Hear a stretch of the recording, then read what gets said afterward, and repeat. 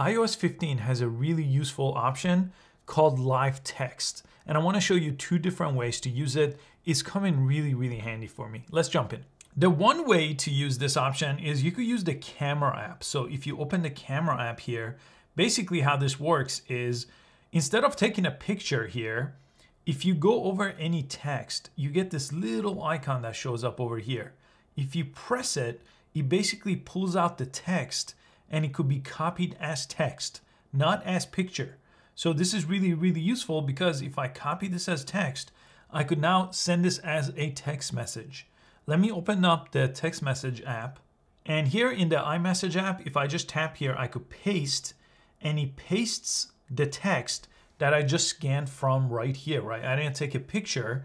And this is really useful now because I could send this as text, and they could basically copy this as text and then use it to search for different things. Now there's even an easier way to do this. You could do this right inside of this iMessage box and not even use the camera app. So if I press here, next to the paste option, there's that same icon I had in the camera app. If I select it, it's gonna let me find the text I want. You see that right there?